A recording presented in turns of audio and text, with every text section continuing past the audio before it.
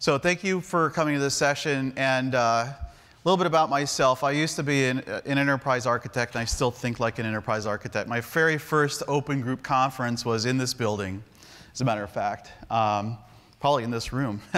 And when I came to the open group in 2006, so it was my first meeting. I think it's 2006, 2007, it's kind of fuzzy. But I came here searching for business architecture, by the way, when I was in EA.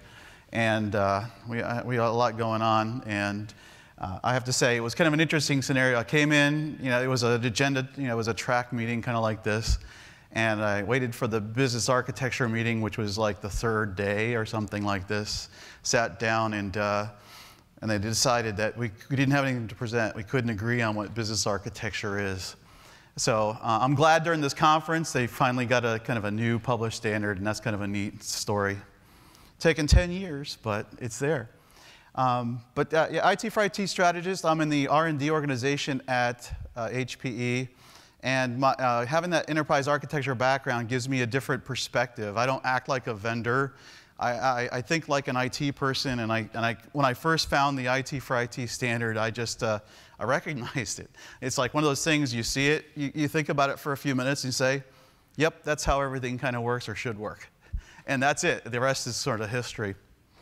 So this is my journey through this learning process, applying IT4IT as a tool, as an enterprise architect with multiple customers of ours to solve problems. There's going to be 5. I've increased this to 5 case studies because as a vendor, although we helped create this new standard, we're not using it ubiquitously yet. And I still get 3 or 4 requests internally to educate teams and to go and work with other BUs. So I thought that was worthy of a case study, a short case study discussion as well. So these are the ones I'm going to be talking about. Some I cannot name, and some I can because there's public knowledge, or these presentations are already out there in the domain, so you can go get them yourself. So these are who I'm going to cover. So with that, my situation, when I came to HP about 4 years ago, I was new to this organization, and we were large. We grew through acquisition, lots of different vendors that we've acquired over the years. And we have hardware, software, and services, right, if you want to look at the macro size of HP. Very complicated. And what I found out, I used to buy tools from vendors. So I used to be on the buying side, right? So I know kind of how that works. And what I found out when I got to HPE that one does not just simply buy IT software from us because we're big, and it's gotten a lot more complicated to identify how does this fit into my ecosystem. Not only that, but the connections between the different pieces of software to enable the value streams. We don't call them that yet until IT4IT. There's a lot of tangling, right? I think, Rick, when you talked about it looks like spaghetti, right? How things are all glued together to enable work.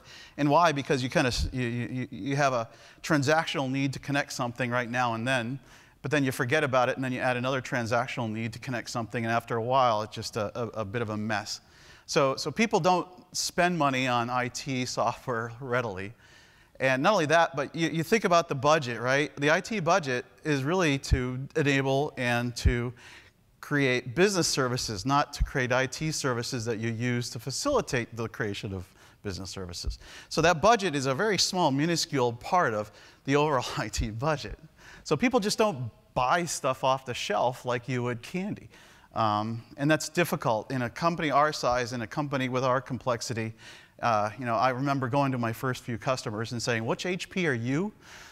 And I found out that we were so siloed, right, that even within the software organization, we had different sales motions. And I needed a way to express the whole portfolio. And I'm an enterprise architect at heart. And if I can't put it on one page and explain it, then it's probably not a good story. So the very first engagement that I had, where I started to pull IT4IT into the picture as a tool, was an unhappy customer. It was an engineering customer of ours, and we have a balance of trade situation. We use their engineering tools in manufacturing stuff that we sell to the market.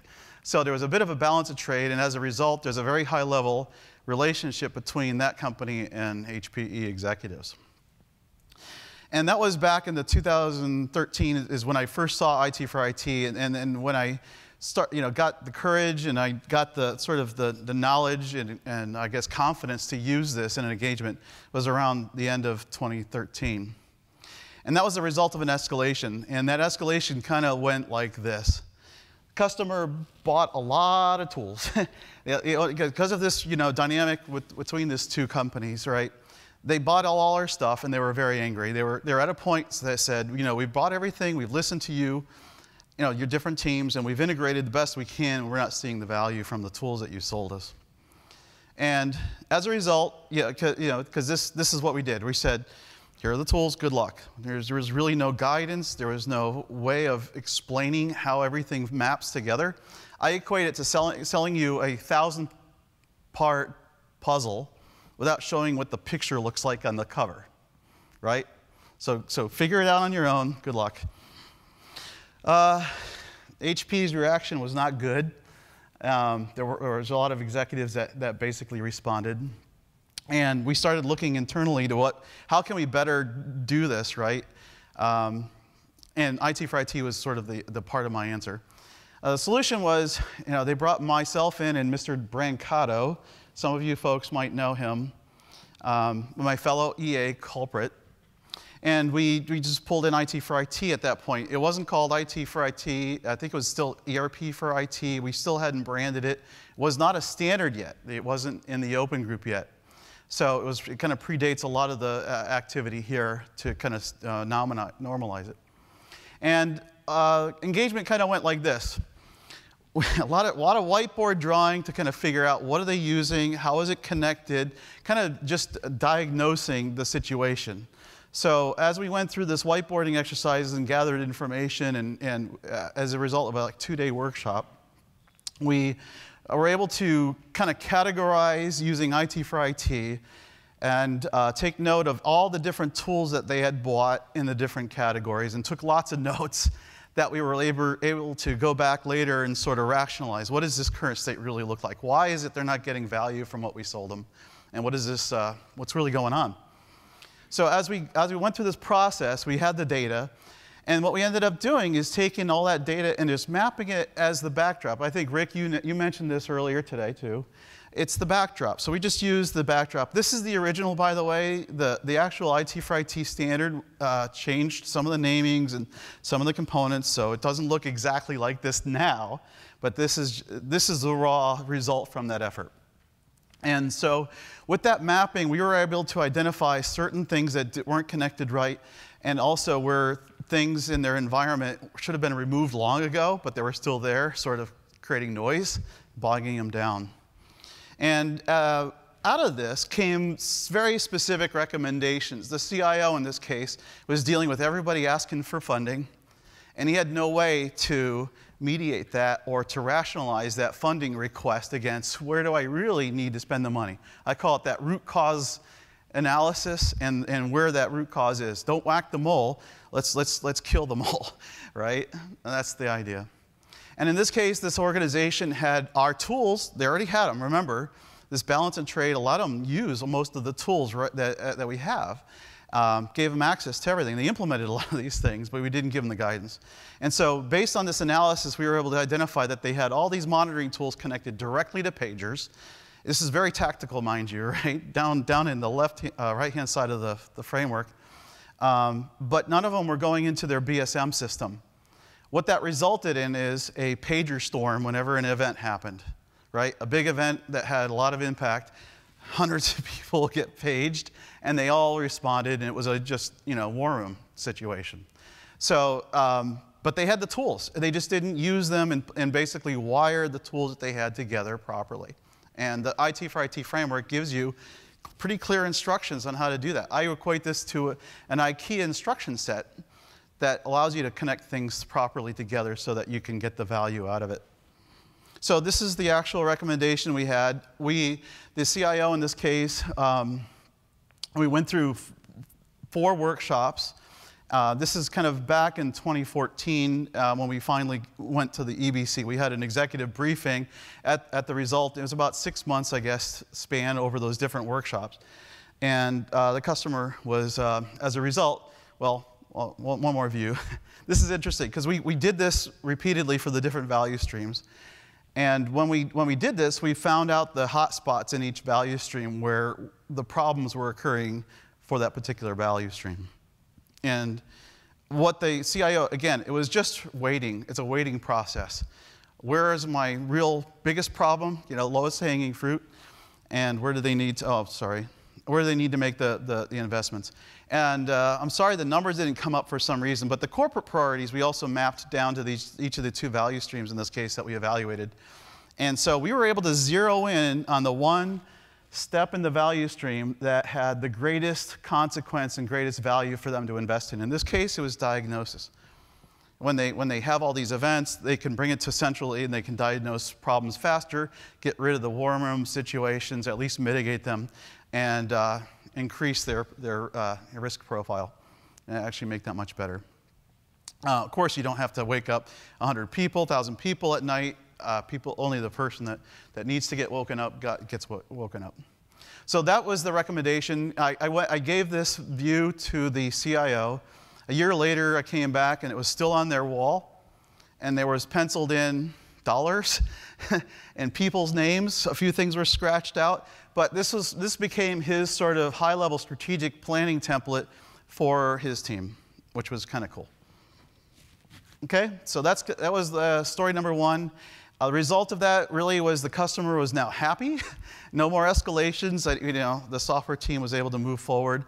And these are the 3 key value sets, right? The expectations as to how the software is all supposed to work and how IT is supposed to work was now set. They had the picture on the front of the puzzle box, and they knew exactly which areas of the puzzles to build next. And then they have the logical prioritization process because we found the root causes and we were able to help drive that. On our side, of course, we were able to not deal with those escalations anymore.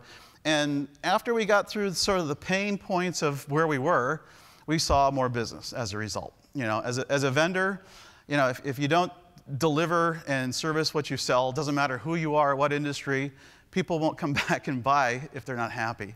So we kind of turned a really negative situation into a positive situation.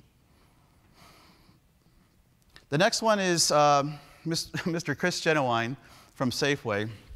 This is a situation where the organization was already kind of embedded inside of the, we were in there, we were helping Chris automate a lot of the functions that he was in charge of. And this basically takes us into the mid-2014 timeframe. And when we went through there, we looked at a lot of their, I'll show you lots of detail on this one too, because he's published this. After we went through the process and we presented our rationalization results, he presented this twice, once at Discover Barcelona in Europe, and then again in Las Vegas. And this is key to remember, the Las Vegas one, and I'll come back to that in a moment. So after we kind of got to his value proposition, we were able to present the story a number of times. So their situation, shadow IT competition, this need to kind of automate. And Safeway was actually going through this merger with another grocery chain called Albertsons. So their IT situation was going to get worse.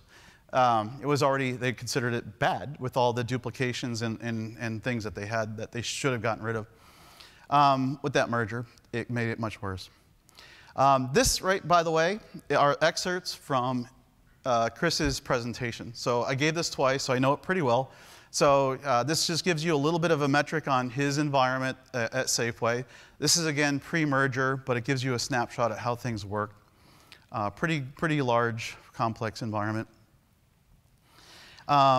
They used IT4IT in this case to rationalize the tool sets, very similar, but they were much larger than the first example. They saw lots of redundancies and also lack of management of the specific functions so that they had a bit of a sprawling situation. And what they did was when they brought in IT4IT, it became more than just a rationalization. They saw it as a new way of working and automating things. gave them that backdrop, that template, which everybody was able to kind of focus on the areas to automate and rationalize. There's a lot of things internally for them. The big thing was there's a lot of organizational fear to kind of go through this process because it was kind of top-down, sponsored in this case by the CIO. There was a lot of financial impact. We actually were able to, we spent about 6 weeks with them, with their financial organization, doing the numbers down to the nth detail on every software license and every server, which equated to, power cost in the data center. So we did some really, I would say, detailed analysis on the impacts of that going forward and rationalizing the portfolio looked like. This kind of details out the whole thing, but 74 different departments, 120 people, and lots of data. And again, we had to go through that data. It sounds exhausting, but what we found was people were calling the same thing by different names. And just by interviewing all these people, we were able to find tons of tools under people's desks, like these one-offs that folks either downloaded and they ran, from a deployment perspective or monitoring or whatever. There was just a lot of stuff under people's desks that were operationally dependent on, but nobody really even knew. And of course, there's a little bit of open source in there and licensed software. So this is, again, you guys are familiar with this. This is, again, an older version. This is a little bit newer than what I showed you, but a little bit older. I think it's 1.3 version. The emblem is sort of predating the open group takeover of the IP. And this is what their environment looked like. So we plotted and we documented all the different tools. And when you looked at it in a graph like this, what stands out? You got, for some categories like monitoring and deployment, there's a heck of a lot of tools. That's a lot to manage, a lot to pay if you have multiple vendors in the mix. And what we did was we mapped that to the IT4IT. Yeah, it was version 1.2 on this one. We mapped it out to 1.2, and then we found out where there was issues. Too many things, and even areas where they didn't have a tool. That was kind of interesting because they weren't automating some functions that could have been automated better if they just bought something there that was specific for that purpose. The result. This is another way of looking at their data, which is very interesting if you look at it by product. So this is a value. This is like a high-level dollar evaluation against vendors and the different functions along the way. And you can see who bubbled to the top. I'm HP. This is, Remedy kind of bubbled to the top in this case. To me, from a EA perspective, I'm just there to figure out and help them sort out the mess, right? I figure, we figure if we are there having those discussions, some opportunity will come up. Maybe not this year, maybe not next year, but eventually we're having a discussion and we're improving the operations, and therefore we might actually show up on that radar at one point. But these are, I would say, the biggest spend areas, right, that we identified. You can see how many different vendors, it went way down into the list of individual suppliers. So that was Safeway. I don't have any specific numbers. I can't share that with you. There was a lot of money identified in terms of savings out of that process, but it was extremely beneficial. The next one is a large retail organization. And this is kind of interesting because back in 2013, this organization was the very first organization I actually did present IT4IT to. I didn't do much with it, right? I didn't actually stay with that company and work with them on a day-to-day basis. It was more or less, you presented it and walked away and did other things, right? Now, they were pretty competent. And what I found out in 2015, end of 2015, was that they did some pretty miraculous things with IT4IT. They changed their entire operating model for their IT shop. So what I will show you is sort of what came out of that, what I learned, and they started to communicate to their vendors that they wanted their vendors to map their stuff to IT4IT. What is it for? Why is it there? Can you qualify that? And this is basically what they did, and they internalized it, just similar to what Rick talked about earlier. They internalized it and they created their own sort of view and branding for IT. And you'll notice that build and acquire was changed, right? It used to be just build. They said, we don't want to just build our services, we want to acquire them too. And they added an executive direction layer, which they said that's really their strategy process. And then a support layer, which are also very similar to what IT4IT describes. So they changed it around, they mapped it to what they actually are doing. And another piece of information about this, there's a little bit of feedback that did come in. While I was supporting, once in a while I would get a call from this company, they would ask a few questions. Mark, what does this mean? Oh, I'll explain it to them. Or if I didn't know what that function meant or a certain element of the standard meant, I would ask some of the peers, right, the folks that are in this room even, and say, hey, where is this function? Why isn't this represented in the standard? And get some good answers. And some of that feedback in that dialogue, even though they're not here, they're not public, that feedback and that dialogue still came through me, and you'll see there were some changes made to the standard as a result. So some of the lesson learned, okay, is that we may not know the use cases that are happening now that the standard is out there in the wild. I think the best stories are still to be discovered, to be honest. But this was a very interesting one, and I think it took 2 years to kind of see this kind of result, but it shows you sort of the value and how it got institutionalized within companies. The next one is my buddy Jody at FedEx, and this is a very interesting story too because it mirrors what I just stated. So just a little background here. FedEx happened to be in the audience when Chris Genuine and myself presented at Discover in 2015. That's a little over a year ago. And just like you guys, right, in the audience, we may not speak, we may not meet, I may not know who you are. You'll leave today and you're on your merry way. FedEx, that was FedEx. And when we were canvassing customers or people to speak about IT4IT at the Discover conference, they raised their hand and said, yeah, we could speak. And everybody, at least at HP, kind of looked to each other. It's like, did you work with them? No, I didn't work with them. Did you work? No, I didn't work with them. Who are they, right? What did they do? No idea. So, in preparation for that conference, we got into what do they do, and it's kind of interesting. And actually, I like what they did. This right here is from their presentation at this year's Discover a couple months ago. And I only took a few pieces of their slides, right, to share their story. But this is sort of how they started the conversation. And Rick, this is your spaghetti. This is their picture, right? I call this a scare diagram. It's really the whole thing on one big diagram to show you how messy it is and unorganized it is. But this is their IT environment. And they know that they need to modernize IT and they needed to move faster, more aggressively. And so they picked up the open group stuff. They referenced it here in their presentation adequately. And as a result, they created this. So they branded it as well in FedEx colors. They took the basic concepts and they put this conveyor belt looking thing around there to represent the service model backbone and the back and forth nature and fluidity of the model, right? Because nothing's a silo, but you have to have structure and you have to know how you're moving back and forth. And so this was really nice because, again, they personalized it and they made it FedEx. Now, underneath the covers, they know it translates to IT4IT, and you'll see that in the following slides. Some shared function is what they did was each of the areas, they kind of personalized it. And you'll see down in the bottom, they have the KPI management parts of it, and they have kind of personalized some of the key functions. But in the plan side, you'll see some correlations there. And they even introduced Gartner's bimodal perspective in that planning, right? How much are we spending on mode 1 versus mode 2 initiatives?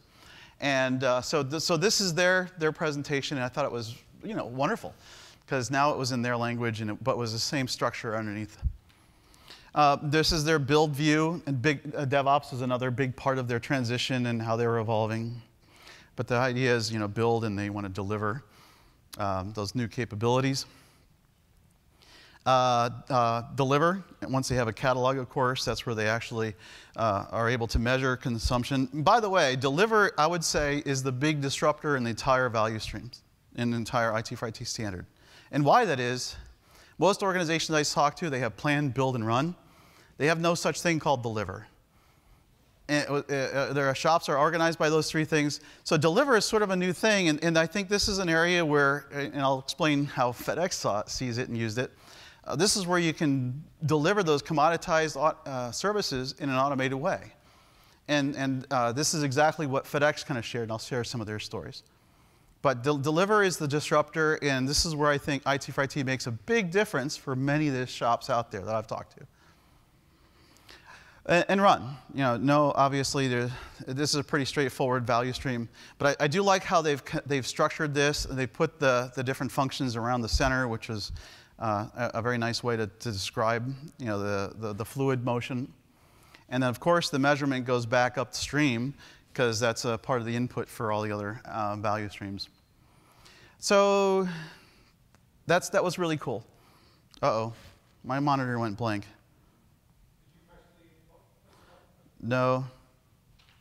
Looks like it was a power glitch. It's up now.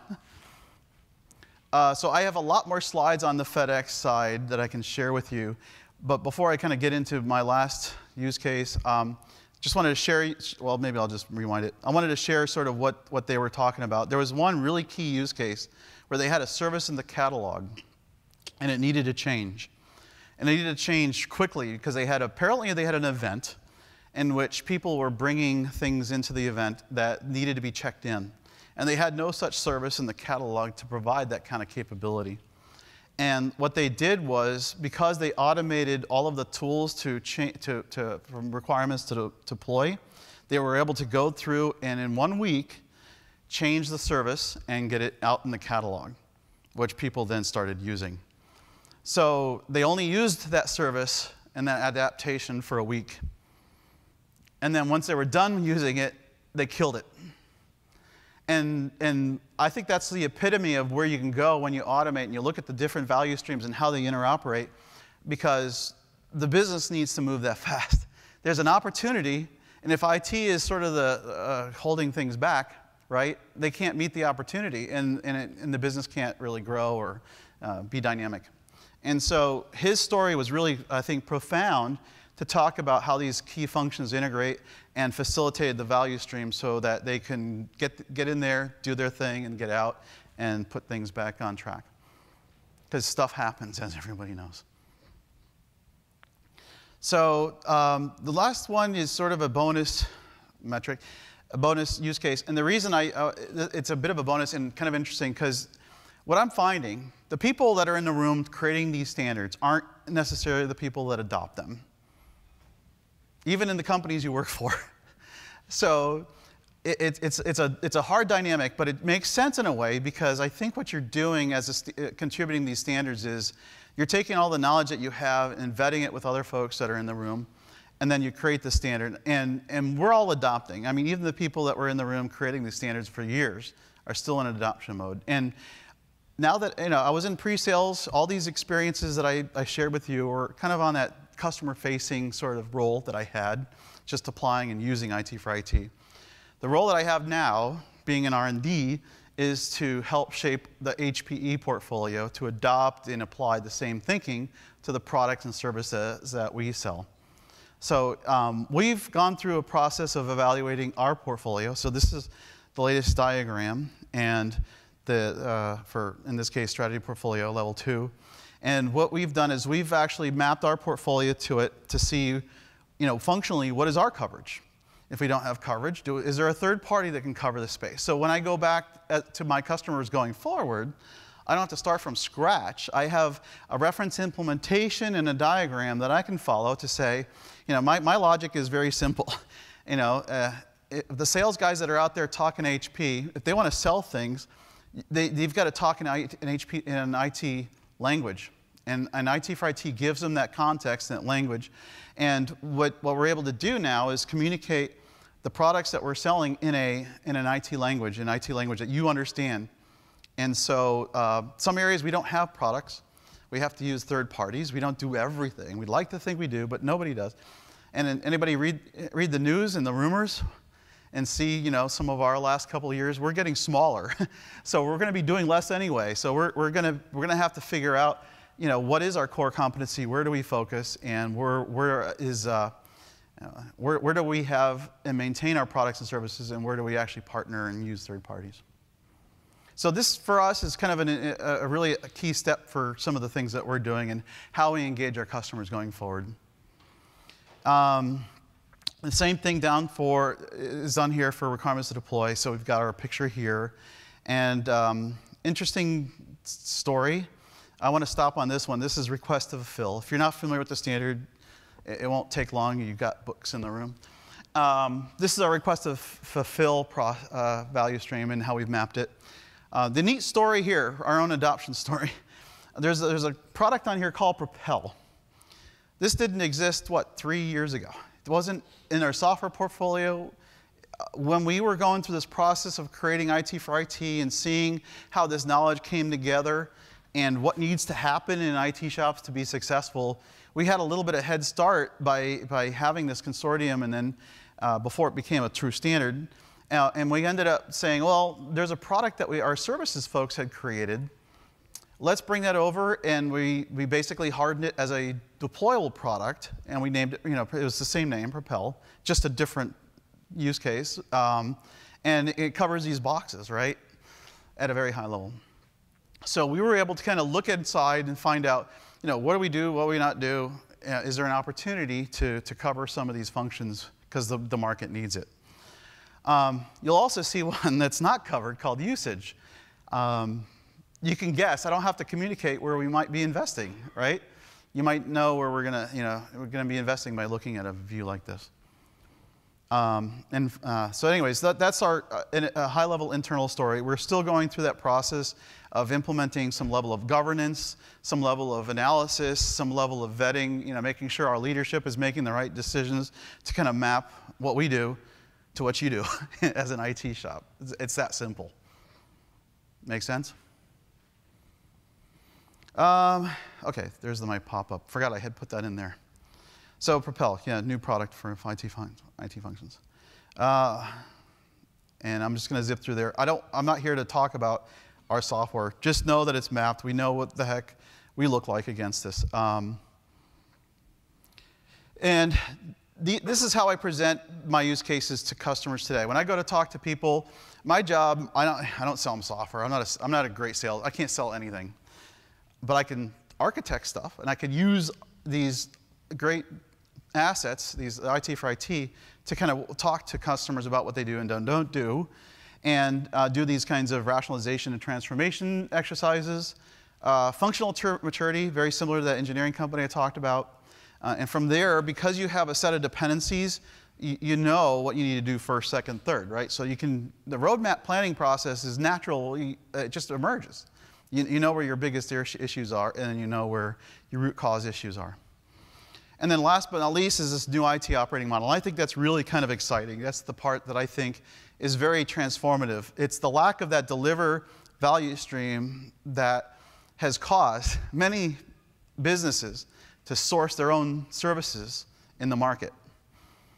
Because we haven't paid attention to how they like the services, how they don't like the services, what services are commoditized that need to be in the catalog for everybody to get to. We just don't pay attention to that. We're not a storefront like Amazon.